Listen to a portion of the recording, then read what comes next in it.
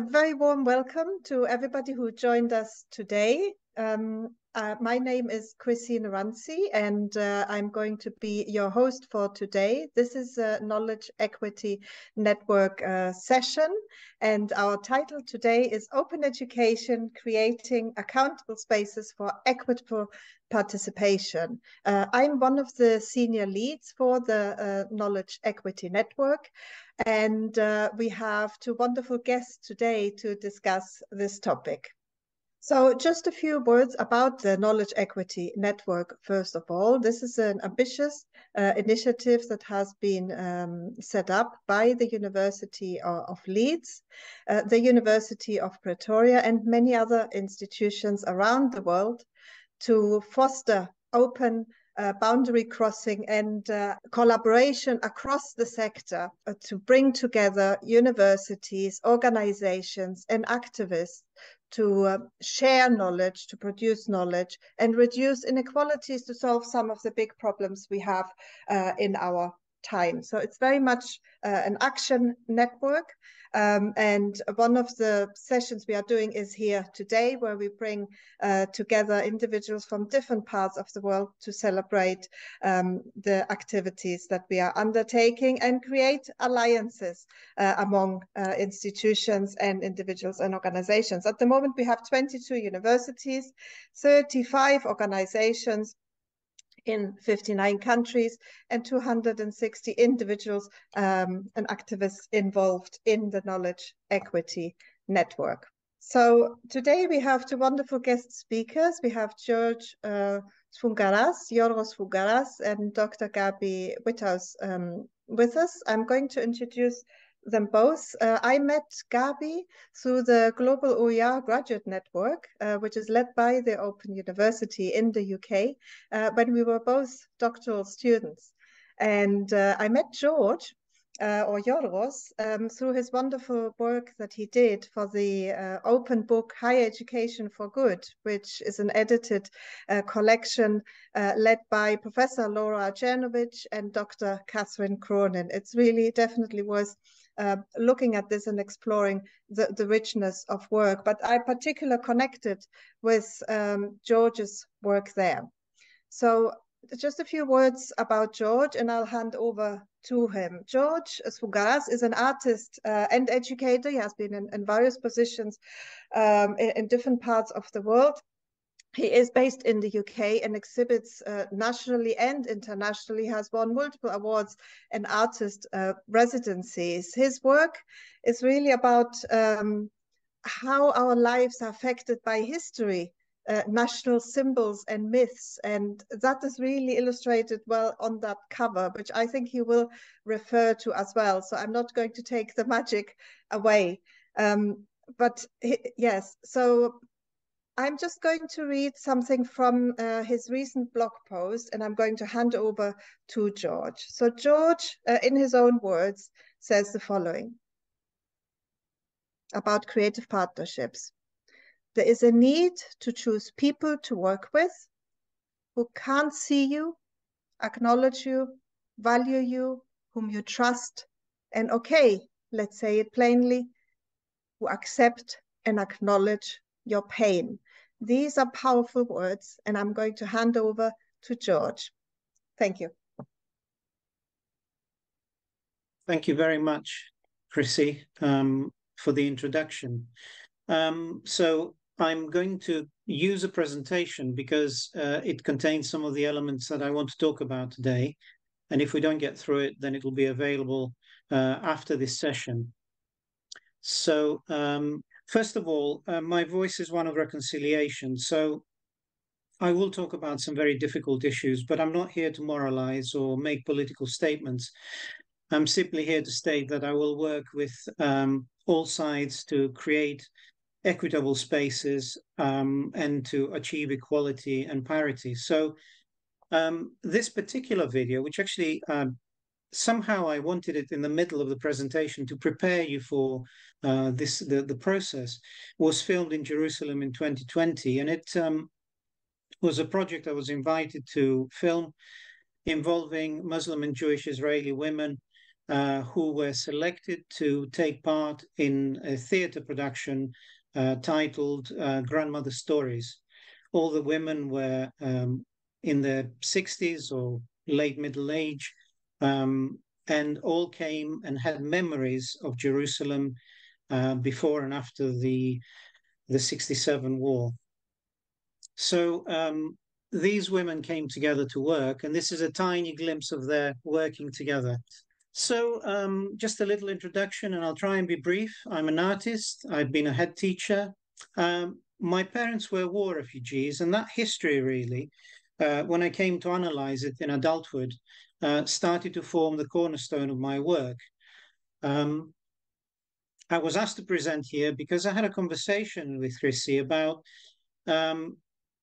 really family and belonging, and she was very kind to share the article by Elise Ahencora about accountable spaces. It made me rethink and reframe some of my ideas and some of the difficult issues I've experienced in the past. So that little chance discussion became something much bigger. And it made me realize really that for me, art is very fragile. And that, as Chrissi said in the introduction, cooperation to be successful, it must really be based on the firm belief that we're all unique yet equal. I mentioned the next bit about being a voice of reconciliation, and I hope you'll join me in that. But I want to talk about the article, Ahencora's article, and particularly her statement that safe and brave spaces don't work, and what you can do instead.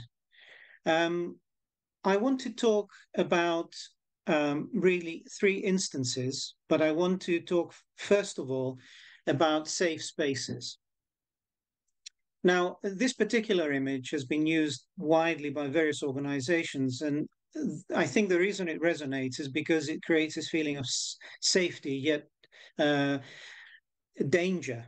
And in a safe space, as we understand it, we cannot really guarantee the protection of marginalized or underrepresented groups, because those safe spaces exist within very difficult contexts. They've not been structured in the right way. They're a wonderful concept, but they are problematic. So I think the image of the boat in precarious waters and the tree, which can only really last in that space for a very short time until it finds a safe shore, is kind of resonant, and I think portrays that feeling for me. Ahencora talks about brave spaces as being very difficult for underrepresented groups, who are automatically seen as the people that have to do all the educating, if you like. They have to display courage. They have to again and again explain their position, reinforce particular issues. And she calls that unfair and exhausting. And I have to say, having been in senior management in the education system in the UK at a time when it was perhaps unusual for a first generation immigrant to be in that position, I did feel that. And it's interesting actually to reflect back about how much work one has to do on a daily basis. I'm not resenting it. I'm just simply stating that it can be very exhausting. And I think this image from Malka Al-Haddad's book really depicts that for me, this struggle to actually take off, but the weight is immeasurable. And finally, she talks about accountable spaces and how accountable spaces require everyone to agree, to move in the same direction, to support diversity, equality, and inclusion, and to allow for mistakes and feedback. And this is really the most important thing.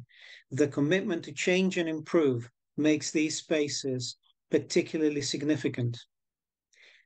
I want to briefly touch on three contexts, and perhaps it's a little ambitious, but I wanted to take this idea of accountable spaces and apply it to situations where I had some unresolved issues. There had been some problems in delivery, or I had encountered some difficulties, or there were other things that I wanted to reframe. And I've applied them to a special needs setting, an art project with refugees and asylum seekers in the UK, and a theatre project in Jerusalem with Arab and Jewish Israeli women. You will be familiar with Brofenbrenner's model. I have made a very simple version of it here because I wanted to simplify things for myself, but also to be able to apply it to three diverse yet related, difficult environments, or rather challenging environments in the time that we have available today. So I have power structures, social context, and the accountable space that we try to create within each of those projects. Interestingly, and it occurred to me while I was doing this, that in democratic environments, the divisions between these areas are quite flexible and fluid. In autocratic environments, the lines are harder, much more difficult to have a sort of connection, a flow of information between social and power structures. And I'm going to talk about each of the situations that I mentioned using this paradigm. In the hospital school, we had a situation where we were trying to create a space for young people and to imbue their daily experience with hope and create transferable successes. These are young people that are facing enormous life challenges, both emotionally, sometimes psychologically, and very often physically. The system that surrounded that accountable space that we try to create was quite robust. The context is that special needs are seen as an essential requirement in the UK. They're also seen as a disadvantage. So if we have a special needs child, they're not immediately celebrated for their unique qualities. They are very often seen as an issue that needs to be addressed. And this is something that I won't discuss right now, but it's a very big topic. However, the legal structures like the Disability Discrimination Act, the Hospital Education Act, and the Special Needs and Disability Act all provide a very robust legal structure, which is reinforced by the general feeling in society that we need to do our best for the most challenged, the most in need of support. So that was the context of the hospital school. And it's a very challenging environment, but I will park that now and take this same model and apply it to a different situation. One thing I want to mention is that a young person coming in from the outside has to navigate this particular social context with all the disadvantages and advantages it affords. And also when they go out, they take something of this accountable space with them. And if we're lucky, and the professionals working within this system who are well qualified, work within a supervisory structure that's very robust, safeguarding systems and so forth, they can also influence through lobbying the legal structure and framework that surrounds the context in which that particular accountable space operates. So this is a very robust system, creating a sustainable and possibly very, very powerful accountable space. Is everybody still there and still okay for me to continue? Everything is going well. We are listening with interest. Okay, thank you. So this particular art project, I will mention briefly, although it deserves a lot longer really, was to bring together a group of refugees and asylum seekers who were in a state, they were in a state of limbo. They were experiencing, this daily waiting and lack of opportunity to engage with society. And we brought this group together to work with me to create an exhibition that was part of a much bigger engagement with a National Portrait Gallery and so on. However, we have a legal structure that supports refugees and asylum seekers. We've got the Universal Declaration of Human Rights and so forth, Human Rights Act. However, the environment in which refugees and asylum seekers operate is actually quite hostile. We see this daily in the news, and we also know that there are major issues with getting certain sections of the population to accept, refugees and their resettlement in this country. This is not unique to the UK, sadly, but we're talking about the context right here. Navigating this context, the refugees had to come through this external context, the society, community in which they live, on the bus, managing a system that perhaps they were not familiar with at the time.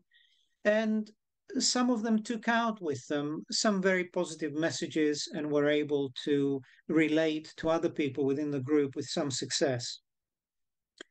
However, I'm going to park that there. This particular system was not very robust because the accountability was lacking. As soon as the project was finished, people went back to their homes, their spaces, their own spaces, and really that was the end of that particular project. Finally, the project in Jerusalem. Now, I'm not, as I say, going to moralize or speak politics today.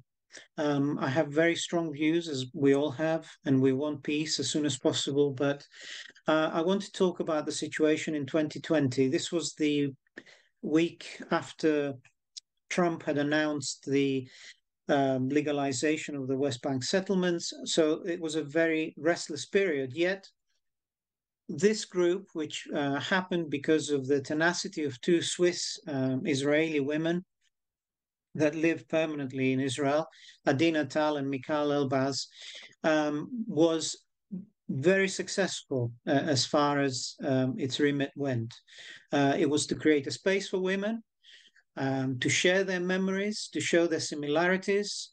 And the interesting thing about it was that the families had come to Israel not in this generation, but in previous generations, from Jewish communities in Kurdistan, Bukhara, Morocco, Poland, Germany, and so forth.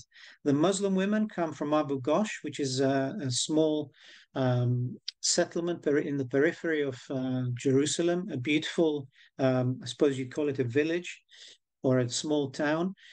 And so we work together to create a narrative based on their lives and to present this with a film of them in relaxed moments projected in the background. The odds are stacked against the Arab minority, as we know. They constitute 20%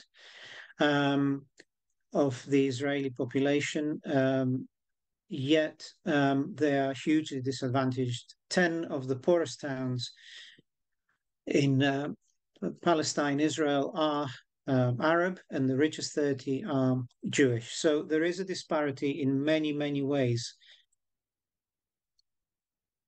The hospital, I'll just very quickly summarize here now, because we have three very disparate projects, and why bring them together? I said I wanted to bring them together to look at the accountability structures that enable things to happen in a positive and constructive way. The hospital school was highly successful because there is everything in play and in place for it to happen. The robust legal structure, the robust supervision structure, all the things that I mentioned, the funding and so forth. And of course, there could be more funding, but again, this is a separate issue. Having said all that, the most significant element in anything, really, particularly in schools, is the relationship between staff and pupils. And there, the selection of staff and the efficacy of the organization depend on those relationships. So the relationships, again, despite the fact that everything around was created to support the work of the staff and the students, the legal, the supervision, the support, the training, what really mattered at the end was the personal relationships. The informal arrangements in the refugee projects, in the refugee project that I helped to support, were problematic, because working with refugees in our environments really needs to be very, very clear, particularly where elements of the project are subcontracted and people come into the project without formal knowledge, without training, without an awareness of the trauma, the disadvantage, the loss of everything that has occurred before the participants actually enter the room. So there is a huge amount of information that you cannot quiz, you cannot ask people about it because it will trigger, but yet you have to be aware and tread very carefully. And this is not always possible unless proper preparation, arrangements, and agreements are structured before the project. The Jerusalem project was highly challenging because of the environment in which it took place. It was highly significant. Many of the women had experienced several wars and loss, conflict. The presentation of the play to a mixed audience was also hugely significant. What really enabled this to work was that the stakes were so high. The women knew that this was a very significant event. They're of a generation that doesn't ordinarily work in this way together. Most of the women were also widows. There were a lot of dynamics in the project that really were quite difficult, yet they were overcome through the tenacity and the willingness of the people within it to work together. Even though a lot of the agreements were tacit, the women knew through being socialized in that environment that they needed to tread very carefully with each other. There was an enormous amount of sensitivity, care, and friendship amongst the group. So I'm very proud to have been a small part of that.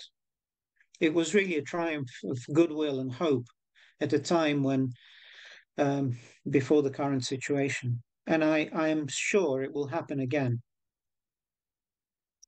So just to summarize, for accountable spaces to work, yes, we do need empathy and respect and commitment to equality, but really all these things must be encoded in ways that hold the individuals accountable. How that's done is entirely up to the group, of course, but in large organizations, the structures are already in place. One thing I will say before I dismiss that as it's up to the organizers, I have to say that in informal settings, this is much harder because often coordinators in art environments don't really want to appear heavy-handed. They don't want to offend. They don't want to appear too officious. They believe that art flows by itself and everything will be absolutely fine. Yet, really, this initial stage when working with vulnerable groups is essential in order to create a robust project and a robust outcome. So the first step when a group or a project is being set up is to be clear about the aims and the interactions. This is essential in order to define the nature of the group and the relationships and create a space of reflective accountability. I will pause there because I'm not sure of the time. I can go on a little bit longer, but from here on in the presentation, which you will get after the meeting, you will find the resources I've collected and further links to things that I hope will be of use. There are projects about Palestinians and Israelis working together, and also some reference to projects from Serbia, Croatia, and Bosnia-Herzegovina. Also similarly, projects from Colombia. Examples of transforming early years through creating accountable spaces. And finally, a checklist and a wonderful list that was used by Kalyan Balavan in the Inclusion Factor Network, which is an education consultancy that has compared safe, brave, and accountable space guidelines to show the difference and how accountable spaces are actually the way forward. And also some other global projects which you can refer to. And finally, I will leave this particular slide but go directly to this image I picked up in Jerusalem as I was leaving. It's from 1936, and it's an Arab fortune teller telling a young Jewish man his fortune. And the whole atmosphere, the setting, it was so hopeful. I felt that I had to to bring it with me and bring it here today to this presentation as an end note to what I hope will be a hopeful and productive future for everyone. Thank you very much. Thank you so much, Joros or George. This was very moving and very powerful, the stories and experiences you shared and the project. So important for all of us. What you say there about accountability and how that maybe is sort of captured in organizations formally, but maybe not in a lived experience. So I would be very interested to hear after Gabi presents also your perspective on how art could potentially help us create these accountable spaces, because we often document our thinking, our processes using written language. I was wondering the role art can play to actually bring us closer together and make us more accountable through creative inquiry potentially. But that's something to look at after we have Gabi. And I do need to apologize to everybody because I struggled originally to find participants. I can see who you are now. I can see you all, and I can also see the chat, which feels but so much better. And we will be chatting a little bit more there now, because many of you do know me, but I couldn't see where you are and where the chat is. So all fine now. So please keep your questions coming, keep engaging, and we will continue with Gabi. I'm just going to do a brief introduction to Gabi, and then we'll hand over to her. So we are delighted to have Dr. Gabi Witthaus with us. As I said, I know her from GoGN, and we have a shared journey on our doctoral research. Gabi is today a research fellow at UCL, where she works on a very important project linked to Lebanon and Thailand and refugee camps there and developing educational capacity. So very similar but also different to what George just communicated with us. She has a very varied career. It was very interesting to find out more about you, Gabi. In South Africa, working as an adult literacy tutor many years ago. If that's okay to say, language teacher, then teaching English as well, and curriculum development also, but started working in higher education in 2009 and has been through a number of universities. So she has experienced the higher education system in different institutions, small and big, old and new. So this is very useful experience, I think, and shows the experience she has, but also what she has learned and what she brings to this. I'm just going to say a few words again from one of her blog posts, which I found interesting, which I think will relate to what she's going to present us. And Gabi talks there on her blog post, Art of Learning, that's the website she has, about students' engagement in online learning is highly influenced by their emotional well-being and their sense of social belonging. These are difficult aspects for teachers, learning designers to take into account when developing or revising their modules. But there's evidence that if we don't do so, some students are more likely to drop out. I'll hand over to you. It's a pleasure to have you with us. Thank you, Gabi. Thank you so much, Chrissi, for that very lovely introduction. And thank you to everybody who's come to this session today. I see lots of names of friends in the participants list. So I'm going to screen share now. Let's see.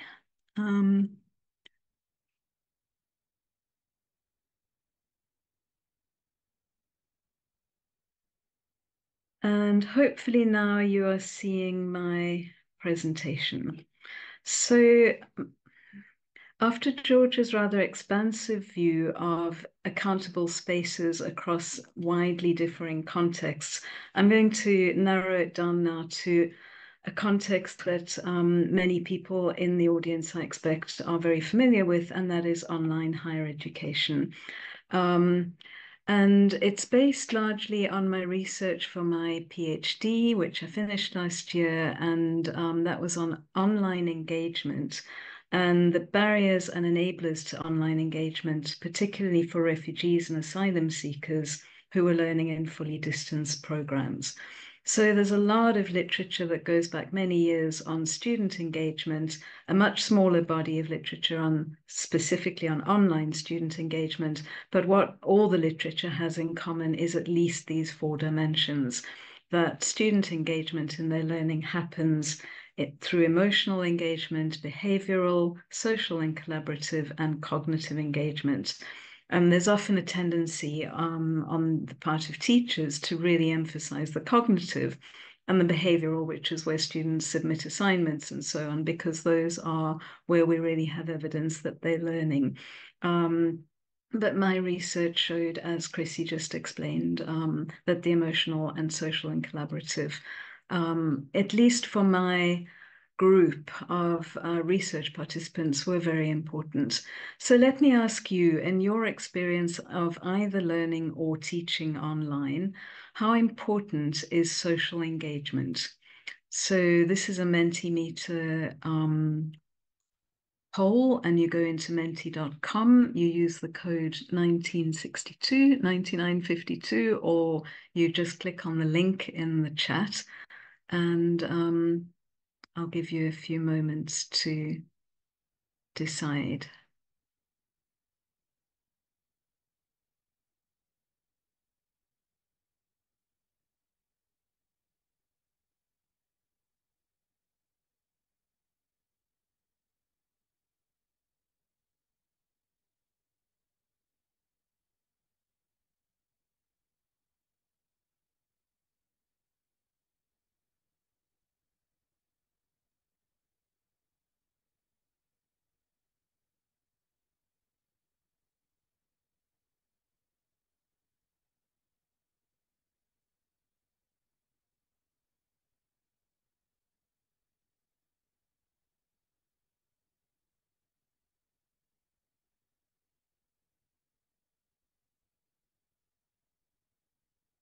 Okay, I think not everyone has voted, but oh, okay, we're getting some new responses coming in. I'll leave it another couple of moments.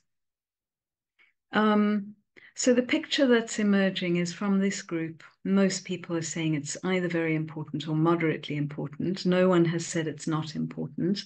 And there might be some who don't really know. So I will move on from this slide now, and what I'm going to do is take you through very briefly, 3 models of learning design that many of you are probably very familiar with, that give the evidence for why social engagement is important for most learners, not for every single learner, but for most learners in online programs. So some of you might be familiar with the communities of inquiry model, which has been around since 2001, Garrison et al.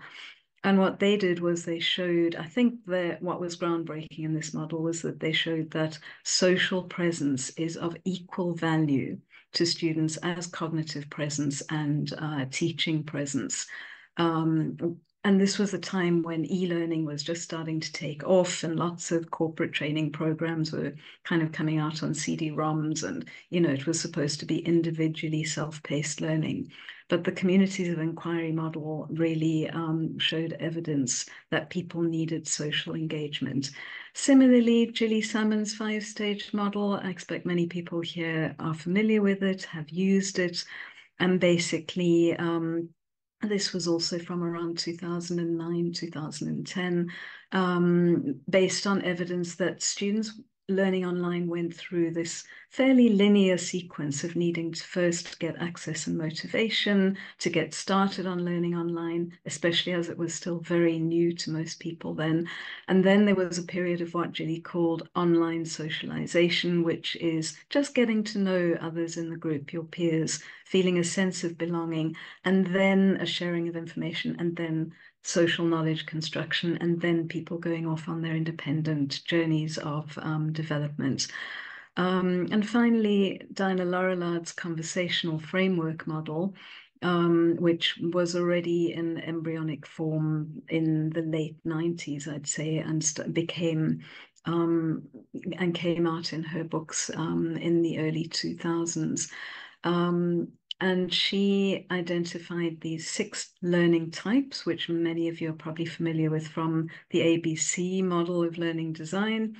And every single one of these 6 learning types, even acquisition or acquiring knowledge, which seems to be the most passive and sort of independent learning activity, is fundamentally based on some kind of social interaction, because even if the learner is just reading an article in a journal, they're interacting on some level intellectually with the author of that article. So I think all these models really drive home how important the social aspect of learning online is. However, in my experience of working with many academics and being involved in a lot of online teaching and learning, I've found that many students, even when we do follow good practice in learning design, and we create fantastic discussion forums for students, and we invite them to Zoom discussions and debates and so on, we find that many learners or many students are reluctant to engage socially. So I'm going to give you a few moments again just to note down some possible reasons why online learners don't always engage socially when we give them those opportunities.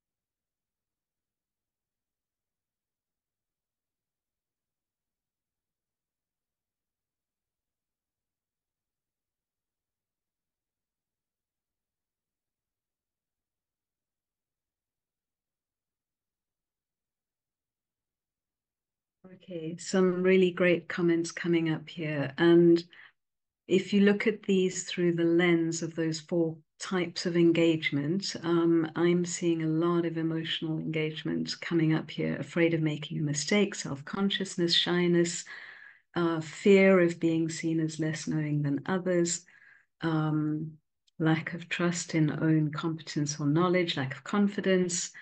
And then we've got social engagement as a potential barrier as well. We've got culture with a question mark, which, yeah, is a very deep question there.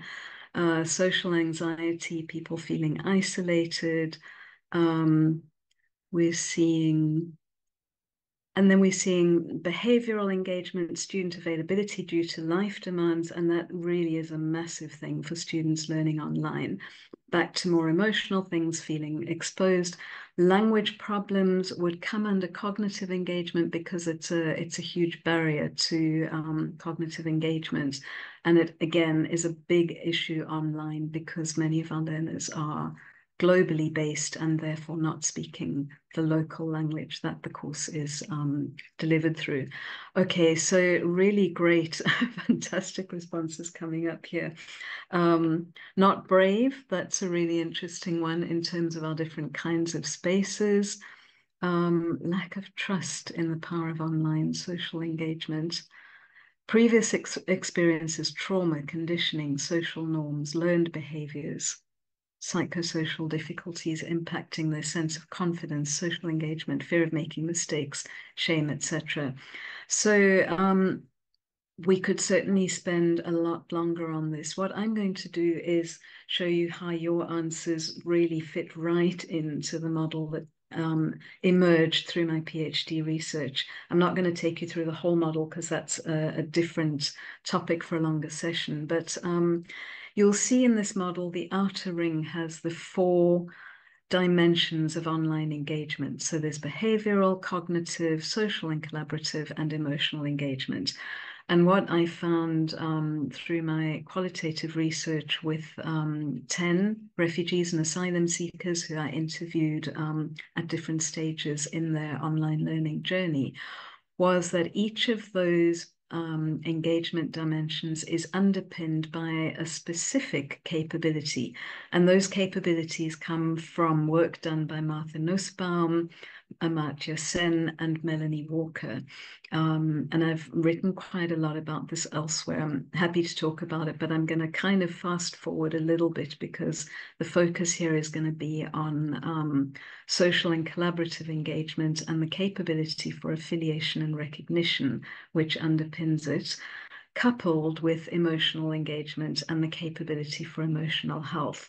Now, just a comment about this model is that all the engagement dimensions are underpinned by specific capabilities, and those specific capabilities are underpinned again by what I've called elementary capabilities, which are really about survival. They're about staying alive, remaining healthy, being living in a state of not too much uncertainty, and so on.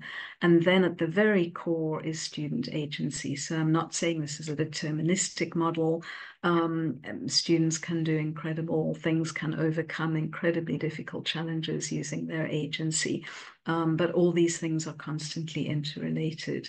So going on to an explanation of the concept of capabilities, because we tend to use the term capabilities in English to mean skills and abilities that can be learned or practiced, like this guy on their skateboard who's clearly is very capable at skateboarding.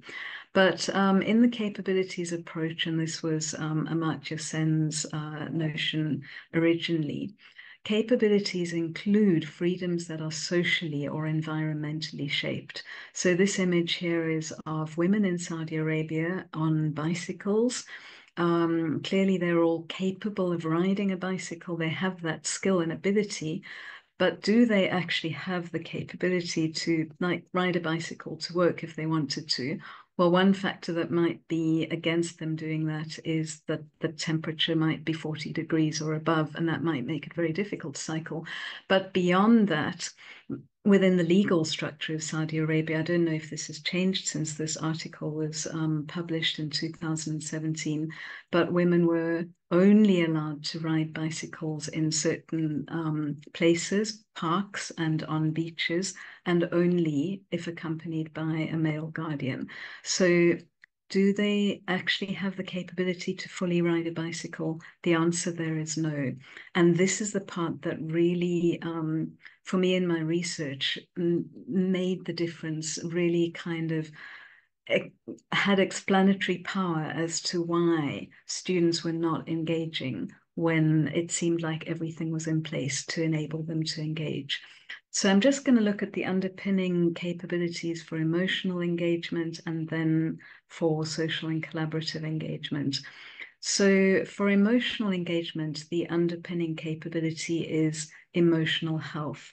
This comes very much from Melanie Walker's work in 2006, where she, building on Martha Nussbaum's original list of capabilities for democratic participation in society, Melanie Walker found that emotional engagement was really significant for students in higher education. And that it's one thing to be able to experience emotions that contribute positively to your learning, but it's another thing to not be subject to anxiety or fear, because those things diminish learning. And those things can be completely outside of the control of both the learner and the institution or the teacher.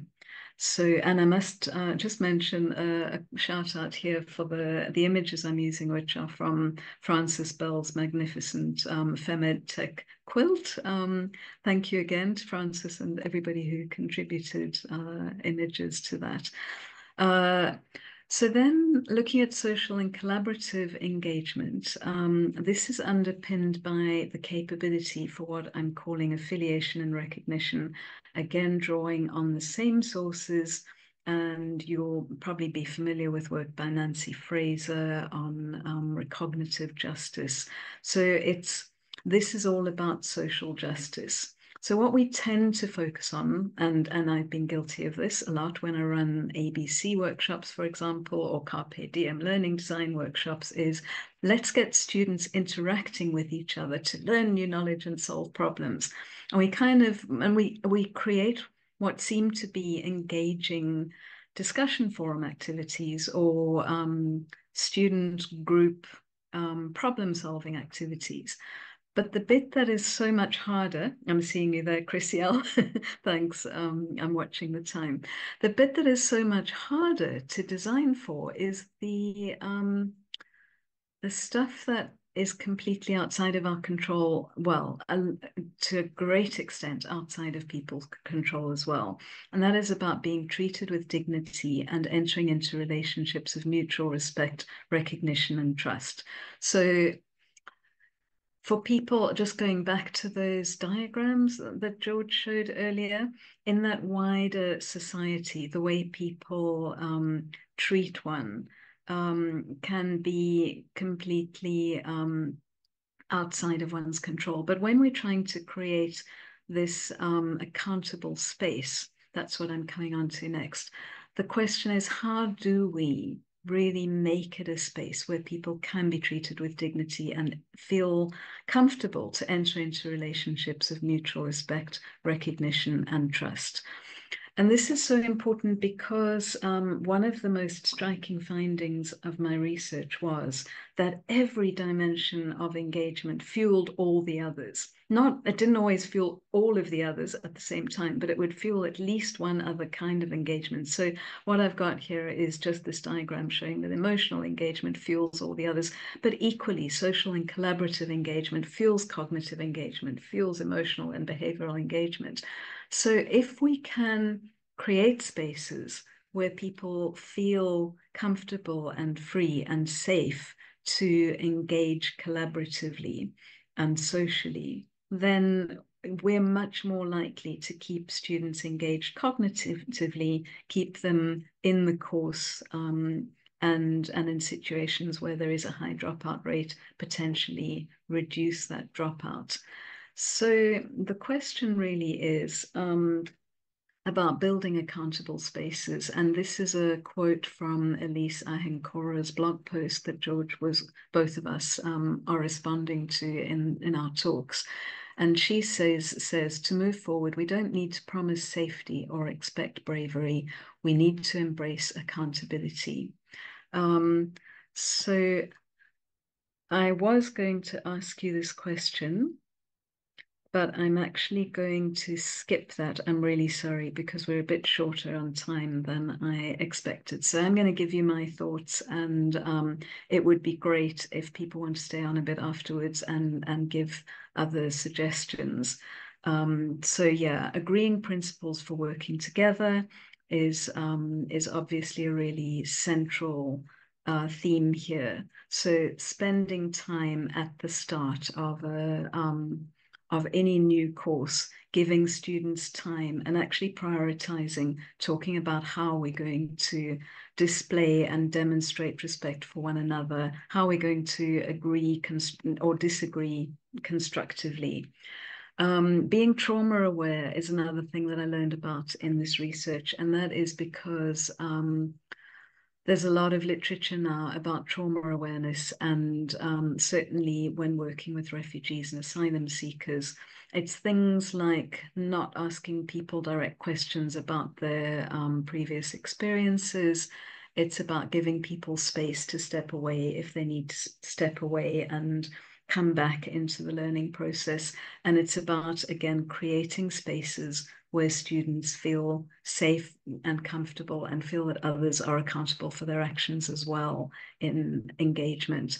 It's about building and modeling relationships of mutual respect, recognition, and trust with and between students, and that needs a bit of unpacking, but in a nutshell, if you're moderating a discussion forum, for example, then it's about taking the care to demonstrate all those aspects of affiliation and recognition, and to highlight them when other students do it, and to intervene when other students don't do it in peer interactions.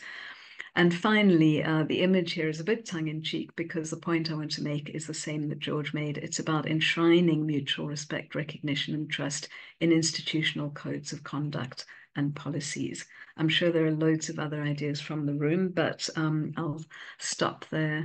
There are some references at the end, and that's a QR code to these slides as well.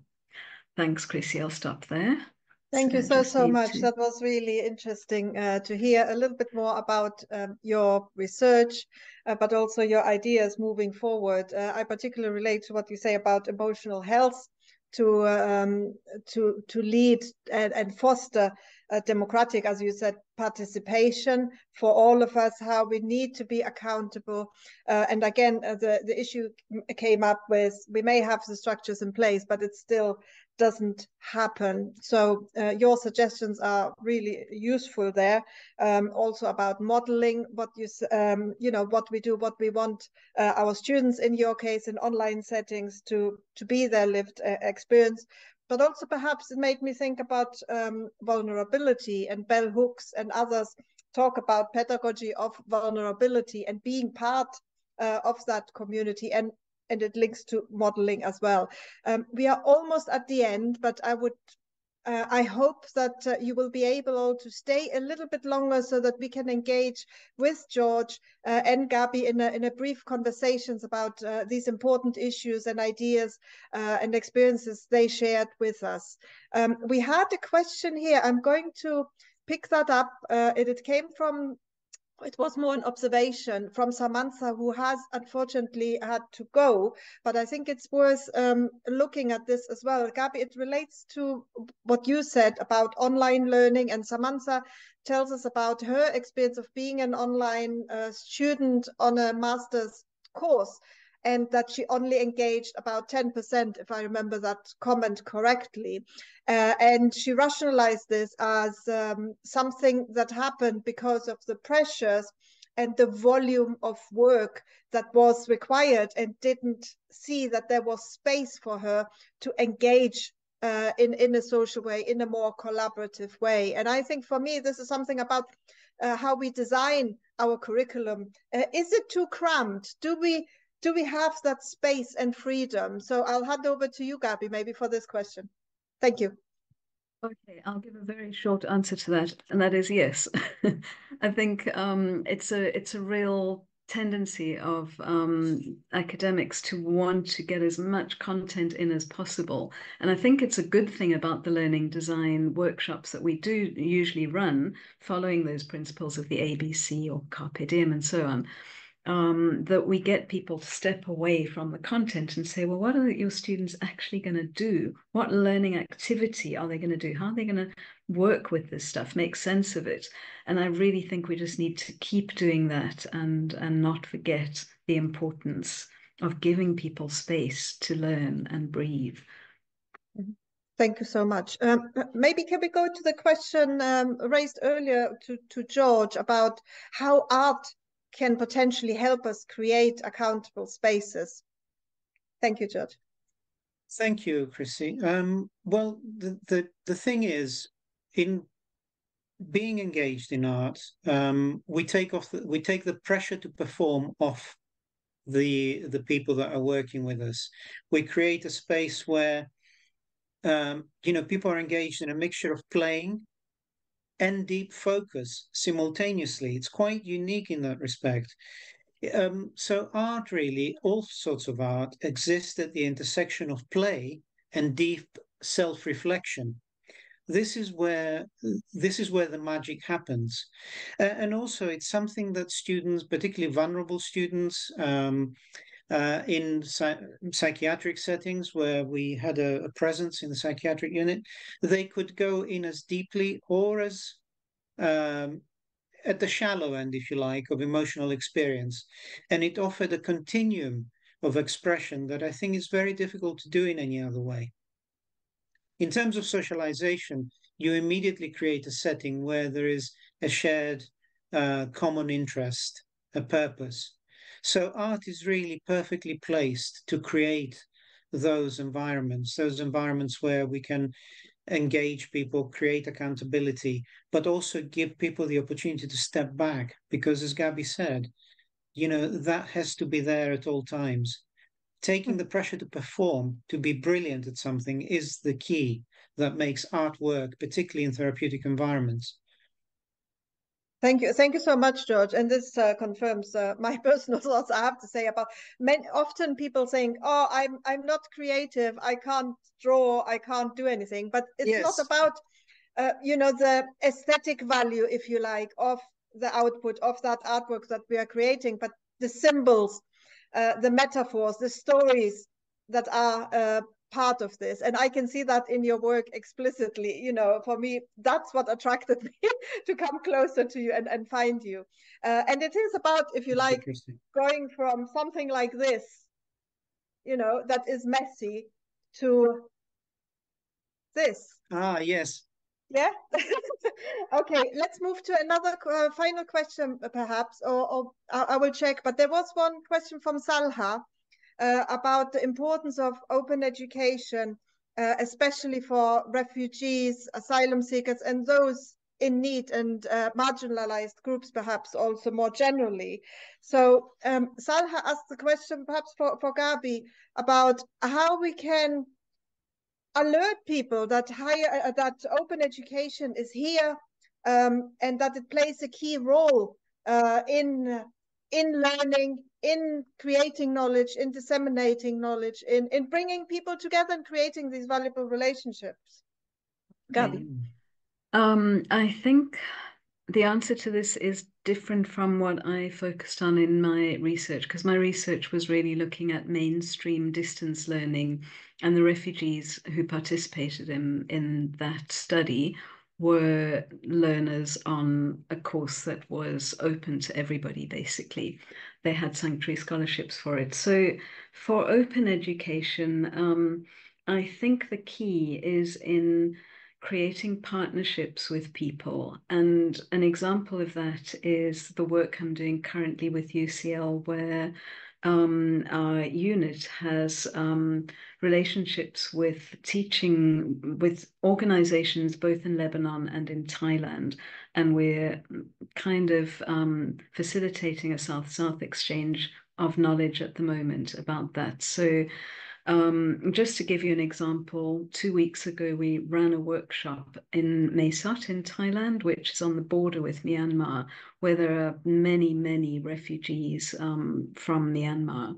And there are refugee camps, and there are migrant learning centers, and there are NGOs. And there's quite a lot of informal activity happening there that's funded by big funders like Save the Children and so on. And working together with those bodies, the group that I'm involved in at UCL has already produced a MOOC on Future Learn. They refer to it as a co-MOOC because it was co-designed, collaboratively designed, and designed with a context in mind. That was the context of refugee camps in Lebanon a couple of years ago.